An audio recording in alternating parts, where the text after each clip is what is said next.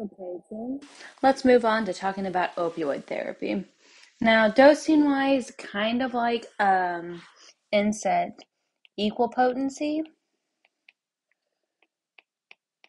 So all opioids are equally potent at equally potent doses. We will talk about side effects, places in therapy, contraindications and precautions, key considerations in prescribing, including a little law review, and then some agent dependent character considerations and characteristics. When we talk about opioids, side effects wise, they can really be defined as acute and chronic. Now, I will say one thing that I missed here was constipation. Constipation is both acute and chronic as a side effect, and you do not really gain tolerance to the constipation associated with opioids. So you will need to continue to provide things like stool softeners and stimulant laxatives to those patients. Acutely speaking, respiratory depression is one of the major side effects, especially when somebody ODs. Nausea and vomiting and pruritus and urticaria typically are tolerable over time, but are main side effects. Urinary retention, additionally, kind of falls into constipation, though urinary retention you do typically overcome over time. Delirium, sedation, hypotension, toxicity, and overdoses.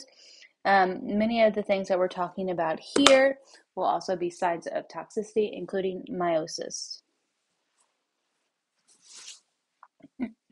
Chronically using opioids, you can get things like hypogonadism, mostly due to the lack of stress response because you've had opioids for so long. Constipation, as mentioned before. Withdrawal, abuse, and hyperalgesia are often confused with one another, so let's just talk about those a little bit more. Tolerance. Tolerance is the loss of efficacy over time after exposure to a drug. So, tolerance is I start an opioid. I find that like it starts working for me, but then all of a sudden it stops working for me. So I try higher dose, and then it works for me a little bit. And then over time, my body gets used to said opioid, and then I have to have a higher dose. So that's tolerance. Now, hyperalgesia sometimes gets confused with tolerance because hyperalgesia is where you all of a sudden have worsening pain and increased sensitivity to pain because of opioids. So this usually happens pretty quickly, and titrating off the opioids is what's helpful for this, as opposed to tolerance, where increasing the dose helps it. Dependence and abuse and addiction are often confused as well. So, abuse is a behavioral disorder. It's using opioids and sometimes using it in a way that is not prescribed, despite knowing the negative consequences. So that's things like using all your money to buy opioids, using illicit substances so you can get opioids, things like that. Dependence means that if I were to stop taking opioids, I would have withdrawal.